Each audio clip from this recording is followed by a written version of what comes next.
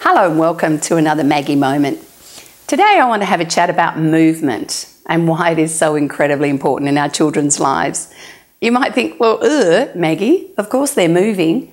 One of the things I've noticed in the parenting landscape is that there's lots and lots of products that are created to stop our children moving in a way that they're biologically wired to. And some of those things are, of course, our capsules, which of course keep children safe, prams, high chairs, rockers, walkers, and there's some other mysterious looking plastic chair that children are being put into before they can sit up. Now they're there for actual parents' convenience as well as to keep children safe. I want to talk to you about why movement's so incredibly important and how simple it is. When our babies are little, and that's under the first 12 months of life, they actually need to be rocked a lot.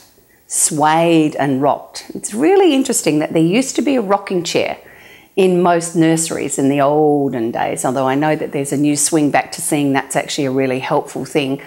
It is that rocking helps to calm what we call the vagus nerve in the brain, which is about calmness. And there is some significant research suggesting that maybe the increasing levels in anxiety in today's children are that little nerve hasn't been soothed enough. So once again, if you get to see a distressed baby being picked up by a parent, and I know dads now can do it as good as mums, those hips get moving. I want you to know that's incredibly important. And sometimes we're exhausted because it's 2 o'clock in the morning. Always go to soothing children with some movement because there's something else going on in the brain. Second thing is that our kids are actually meant to be doing movements that inhibit primitive reflexes, and some of the most significant ones are pushing backwards on their tummies. And that's one of those things that with our change of sleeping habits due to SIDS, which is incredibly important, sometimes we forget to leave our babies on the floor to do some movements that they actually know they have to do.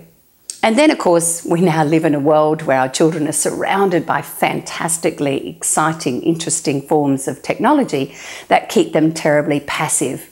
So we have got some concerns that without enough movement, and we need vigorous movement, we need exploratory movement, we need movement playing with other people, then maybe our brain is being wired differently.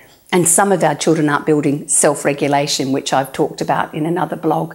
So the sorts of things to keep our kids, once again, movement, that's what play is about, but it's also something to do with moving the whole body. When you talk to some of the allied health professionals, they're actually finding today's children turning up in classrooms with significant delays developmentally, often sensory. And one of the ones is where is my body in relation to the world? So children who don't play in a real world enough can have difficulty knowing where their body finishes. Doesn't that sound really weird? So once again, we can see these children touching the edge of tables, sometimes trying to work out where their body finishes. So I just want to encourage you to really do everything you can to keep your kids moving, keep them on the floor, keep them outside, because in those early years, movement isn't going to just make them smarter, it's going to make them healthier on all levels. And that's that for now.